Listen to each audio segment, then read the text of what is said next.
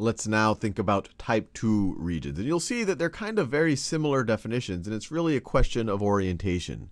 So type 2 regions, type 2 region is a region, I'll call it R2, that's the set of all x, y's, and z's in 3 dimensions, such that, and now instead of thinking of our domain in terms of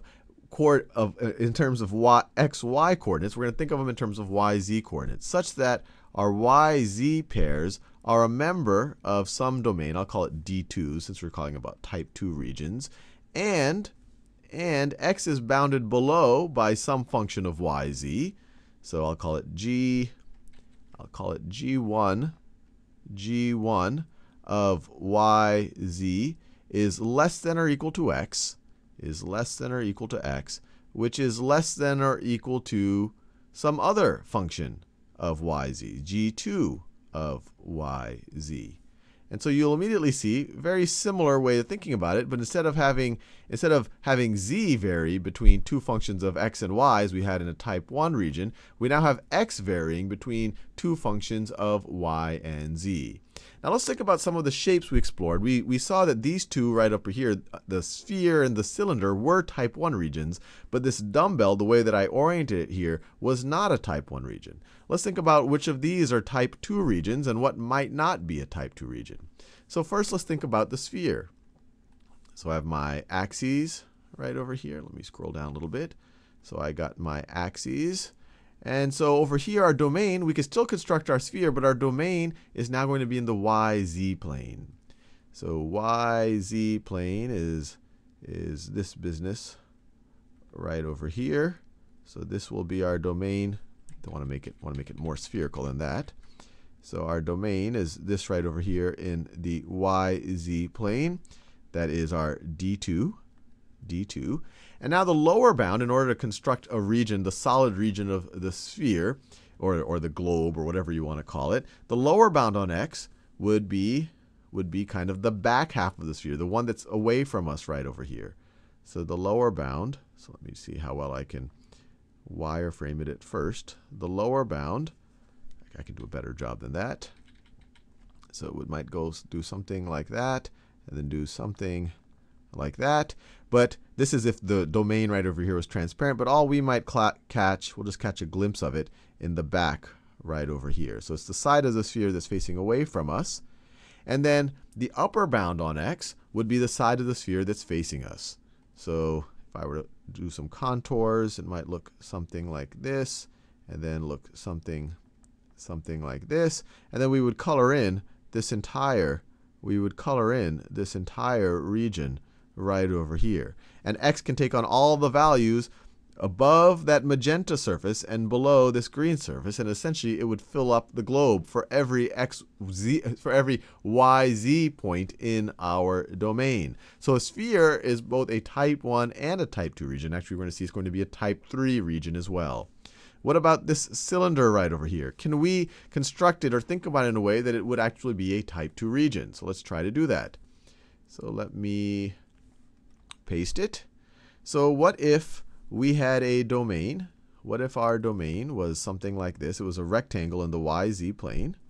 So it was a rectangle in the YZ plane. So this is our domain, a rectangle in the YZ plane. So that would be my D2. And what if the lower bound was kind of the back side of the cylinder?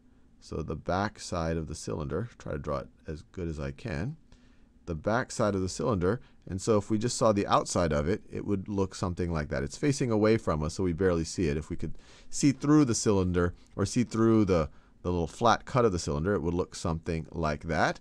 So that over there would be our G1, and then our G2 would be the front side of the cylinder. The G2 could be the front side of the cylinder.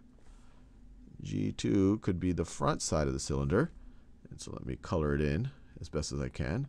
So G2 would be the front side of the cylinder, and x can vary above G1 and below G2, and it would fill up this entire cylinder. So we see that this same cylinder that we also saw was a type 1 region can also be a type 2 region.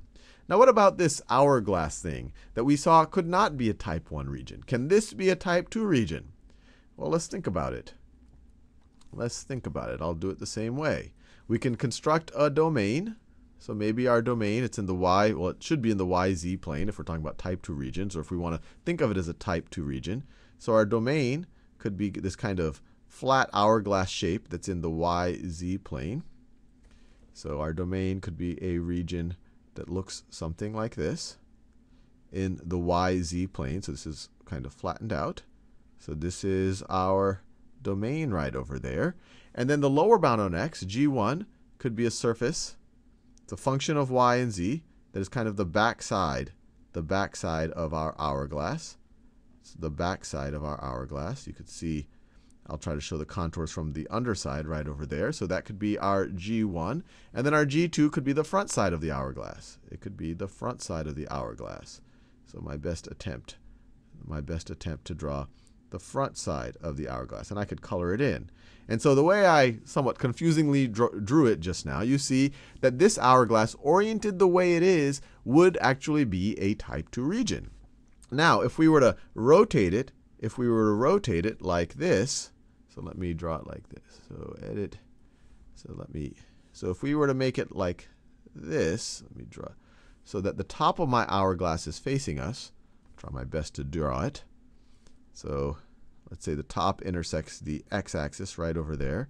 The top, this is the bottom of my hourglass right over there. And then it bends in and then comes back out like that. So it bends in and comes back out just like that. For the same reasons that this was not a type 1 region, this now would not be a type 2 region. For any xy, you're going to see that there's multiple points.